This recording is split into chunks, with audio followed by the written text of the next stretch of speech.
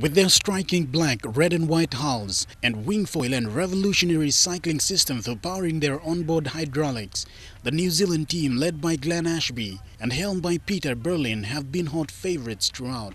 They bounced back from a near catastrophic capsize last week when racing Land Rover BAR, getting their 50-foot catamaran and towering wingfoil repaired in time to beat the British crew and progress to the Challenger final. Although Artemis Racing put up a keen fight, the New Zealand crew constantly had the edge in pace and maneuverability, with Berlin calmly driven his high-speed craft around Bermuda's Great Sound as his cyclos pedaled non-stop to provide the power needed to control the vast. There were celebrations aboard the New Zealand catamaran after they crossed the line nearly a minute ahead of the Swedish boat, after an earlier race had to be abandoned when the wind dropped away and left both teams drifting. But the wind held for the second race, and after getting the better of the Sweden skipper Nathan Outridge at the start, Berlin, the youngest helmsman in the competition, sailed superbly to take the win from his longtime rival.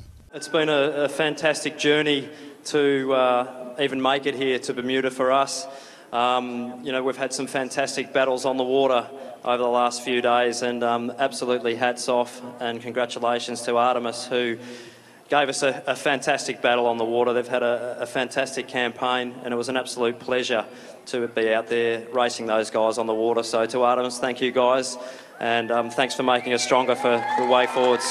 While Outridge won Olympic gold in 2012, Berlin got his revenge in 2016 in Rio, relegating his rival to silver. Both men have been sailing with their 49er partners in America's Cup competition.